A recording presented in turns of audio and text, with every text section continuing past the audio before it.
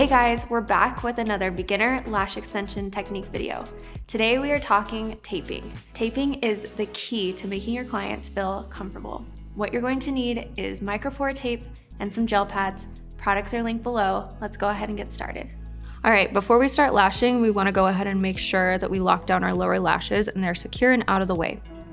The first thing you're going to do is you're going to place a gel pad over the tips of the lower lashes. Take your time here, don't be in a rush, because when you're placing it, you don't want to be scared to reposition it a couple of times. Gel pads have such a nice bouncy cushion and lots of flexibility. Your clients are going to love them. They're a super comfortable foundation. Now that you're feeling good about the placement of the gel pad, we're going to do some fine tuning with the micropore tape. We can use smaller pieces to secure the bases around the lower lashes and make sure everything is locked down. It's so important, you guys, to avoid the waterline. Your client's going to feel really uncomfortable if you start getting in there.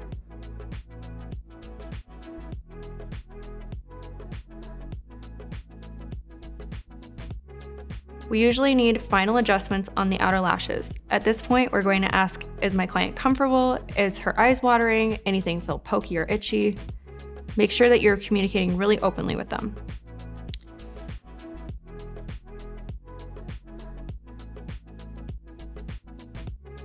And now at this last point, we're just going to tape the lids for better visibility of the top lash line.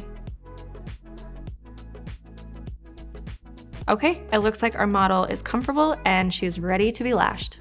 All right, now you are a taping pro. Practice what you learned in this video and your clients will always feel comfortable.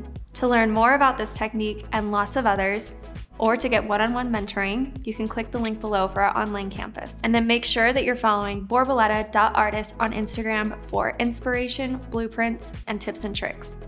All right, you guys, let us know in the comments anything that you want to learn for next time, and we'll see you soon.